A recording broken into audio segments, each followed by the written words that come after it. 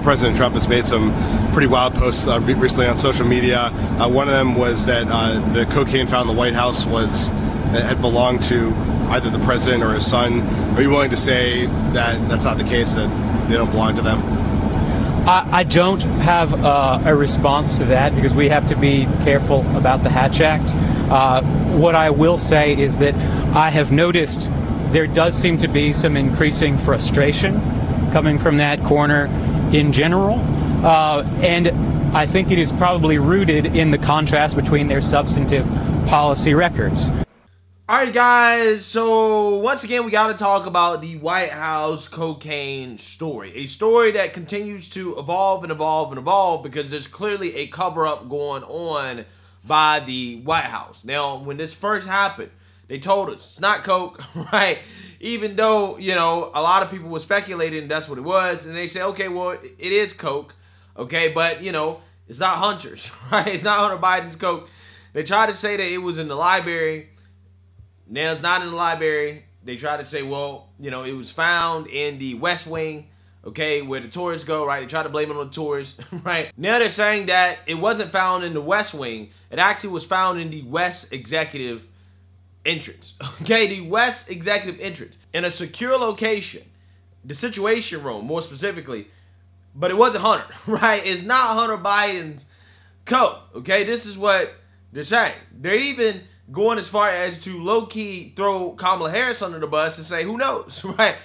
It was found there where the VP parked, so maybe it's Kamala's. Kelly, the big change is where this was found, and it was found, by my observation, in a much more secure place, limited access place than that West Wing reception area. It's still a frequently trafficked place, but it's down near the Situation Room, right off West Executive, down below. And normal people, average people just can't get in there, even with the entry from the Northwest Gate. Well, let me bring you up to date with the reporting that I have. What we have learned is that there are, in fact, two West Wing entrances. You know that, I know that, but for the benefit of our audience. And now the investigation has progressed, and so they're saying the West Executive entrance, which, as you noted, is closer to the Situation Room and closer to the Navy mess, where there's the facilities for food and so forth. It is also next to West Executive Drive. That's where, for example, the vice president's vehicle is parked. Yeah, so you seen that, you heard that, okay? They're even speculating that, who knows, maybe it can be Kamala's, right? But there's a bombshell video that has come out of Hunter Biden at the White House. I believe this happened during the 4th of July. I could be wrong about that, okay? But apparently this video right here shows Hunter Biden tweaking, right? I mean, look at this video. This guy appears, again, he appears to be tweaking. He appears to be kind of like losing his mind or whatever, right? Like, look at this. Yeah, I think this guy, again, he may be high off something. I don't know, right? But videos like this definitely don't do the man justice. I mean, it looks like he's sweating. Maybe it's hot, okay? It could be hot. I mean, who knows? We could be overthinking this. But let's look at a longer version here, right? There's a longer version. It's Hunter Biden. He's stressing out, right? Helping out with the kids. Again, maybe he's stressed out by the kids, okay? Maybe that's it. Who knows? I hope he wouldn't be, you know, doing coke around his kids, but who knows? Jill Biden look like she ain't having none of it, okay? She's done with Hunter. Okay, she's done with all this stuff. This part right here also caught my eye. Look at Hunter. He about to leave. Look at this. Boom. Look at that. Zoom in on that right there. He's sniffing his nose. Y'all see that? He playing with his nose. Right? He playing with his nose. Y'all tell me what that is, bruh. Y'all know better than I do. Right? Look at that. There we go. Bell. He playing with his nose. Okay? I'm not sure. Y'all tell me, bro. Y'all tell me, is he tweaking or what? I'm not sure, right? I'm not sure. But this is what is coming out, right? This is what people are speculating about in regards to whether or not, you know, that it belonged to Hunter, right? And the affirmative action press secretary was actually asked directly, point blank, did this cocaine belong to Joe or Hunter Biden? And the affirmative action press secretary, of course, got triggered, right? She got triggered and didn't like that question. Take a look. In the most recent killings, really tragic. Wondering what the White House has to say about that. And then secondly, sorry to bring up cocaine again, but there was a question yesterday during the press gaggle with Andrew Bates that was, I guess, he said that he was avoiding it because of the Hatch Act. I'm just asking again, can we just say once and for all whether or not the cocaine belonged to the Biden family? So, a couple of things there. He mentioned the Hatch Act because the question was posed to him using Donald Trump, and so he was trying to be very mindful. Okay, I hear you, but you're asking me a question, so I'm answering it for you. And so that's why he said the Hatch Act. So I would, have you read the transcript and read the transcript fully so you can see exactly what he was trying to say. So that's number one. So we're not avoiding the question. That is not true. We've answered this question, litigated this question for the last 2 days exhaustively. There has been some irresponsible reporting about the family. And so I got to call that out here. And I have been very clear. I was clear 2 days ago when talking about this over and over again as I was being asked a question. As you know, and media outlets reported this, the Biden family was not here. They were not here. They were at Camp David. They were not here Friday. They were not here Saturday. They were not here Sunday. They were not even here Monday. They came back on Tuesday. So to ask that question is actually incredibly irresponsible. And I'll just leave it there. Okay.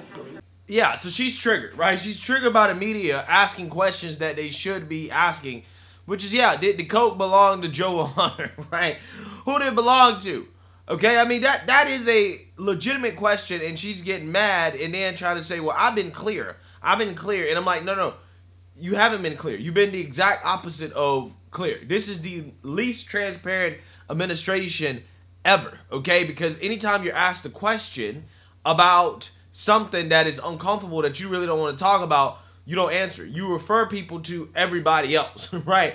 I mean, that's what Karine Jean-Pierre's specialty is, okay? Jen Psaki's specialty was to circle back, right? I'm going to circle back.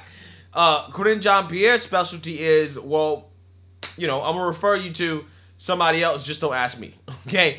And it's just hilarious because when she continues to get questions that she hasn't answered because she haven't answered these questions, she wants to boo-hoo, whine, and complain and say, oh, well, questions are inappropriate. It's like, no, they're not inappropriate. Because, again, you haven't been clear. Does the coke belong to Joe or Hunter? Now, look, at this point, they're not even ruling out whether or not Joe or Hunter had the coke, which tells you everything you need to know. That is Hunter's, right? I don't think that Joe is on that stuff, okay? He's way too sleepy. Right, I don't think he's on the stuff, and I don't know if his heart can take it. Right, I'm just saying the guy's almost 80 years old. But what they're trying to do here is to run cover. They're trying to pretend like, hey, this is not a big deal. We need to sweep it on the rug. Eventually, we'll find out who it belongs to. When the White House is full of cameras, right? They inspect, okay, and they go through everybody when you're entering the White House, okay? I mean, it's not easy to just smuggle drugs into the White House. If somebody did it, again, they did a really good job of it, okay? Or maybe they're a member, a family member, or a person in a position of power where they would not go through strenuous security checks before getting allowed access to the White House. Now, apparently, the Situation Room is under construction. So they're saying that, well, nobody uses the Situation Room, and the only people that could have had it is the workers. Only the workers go down there. And I'm like, well, that's all the more reason why somebody like Hunter, right, somebody who may be trying to do, a little bit of coke, right, on the down low, okay, that could be all the more reason why you would go down there, right? It's because you're like, okay, well, nobody comes down here except the construction workers. Let me go down there, do a couple lines, right, and then come back up. I'm just saying, whether that's Hunter or somebody in the Biden administration, we need answers to these questions. But we can't ever get any because the affirmative action press secretary can't tell us anything, right? She can't tell us anything, and then she wants to get mad because, people are asking questions, right? Being like, hey, we want to know what's up. But, you know, I mean, look, here's the thing, man.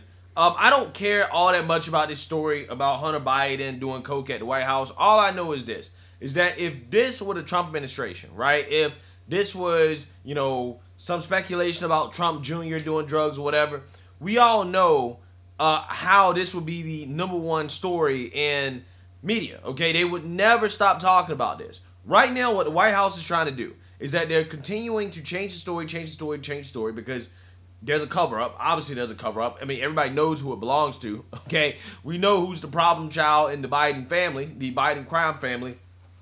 And what they're trying to do is just to continue to cover it up and to change the story until it just goes away, right? They did the same thing with Joe Biden and his classified documents, okay? Remember how it was, you know, some document that was found in Biden's office or something, and the story kept changing and changing and changing, right? Until we finally got to the point where, again, Biden was getting caught with documents in his garage, okay, in his house, right?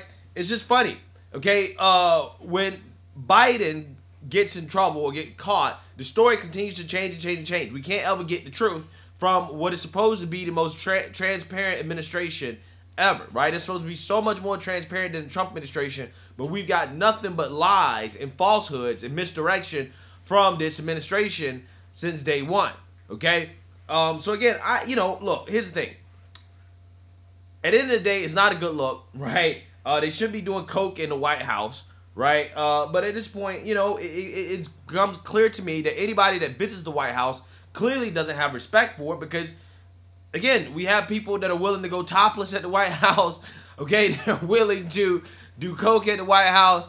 They're willing to do all types of stuff at the White House that, you know, hey, it just seems like there's just not respect for this American monument anymore, okay? And it really is a shame. I think that's my biggest issue with it. I just wish they would come out here and tell the truth and say, look, you know, Hunter still got a problem, right? And this is why he did it. But, you know, Joe Biden loves him, right? Joe Biden loves him, okay? His father still loves him because we know that that's what they're trying to do with the Hunter Biden investigation in Congress, where they're trying to turn it into a love story, right? Well, Joe Biden loves his son so much that they sold out America together overseas, right? This is the type of stuff that they put out there in the mainstream local media. But we know that's coming, right? We know the end result of this is them saying, hey, this belonged to Hunter, and, you know, Joe Biden loves him, right? Joe Biden loves him. So if you criticize it, then, you know, clearly you hate fathers, right? That's what it's going to come down to. But hey, let me know what you guys think. Make sure you like, comment, subscribe, most importantly, share a Black conservative perspective. Peace.